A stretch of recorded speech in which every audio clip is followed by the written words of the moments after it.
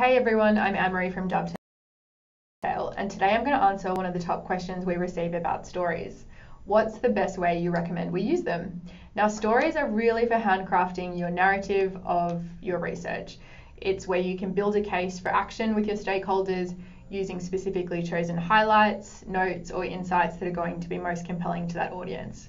Now, to get started by doing that, you can click in the top right and start a new story and select from some of the pre-built personas for a simple way to get started. Now, here we have some recommendations. You can reference content like personas and customer journeys, of course, a fantastic way for other folks in your organization to use those to make human-centered decisions. You can research summaries or create research summaries in a research report. You can create more functional-like content by creating a team research home for keeping up to date with what teams are working on, what's active, and what has been completed. It's a great place to combine content from across different projects quickly and easily for your stakeholders.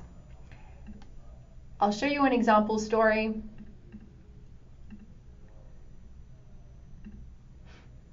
In summary, stories are a really great tool to help you summarize findings and discoveries across your workspace. You can be flexible and start from scratch or use some of the pre-built templates that I mentioned. It's a great way to keep things fast and organized. We also encourage using different forms of media. So stories today allows you to attach a wide variety to make your reports even more engaging. Thanks.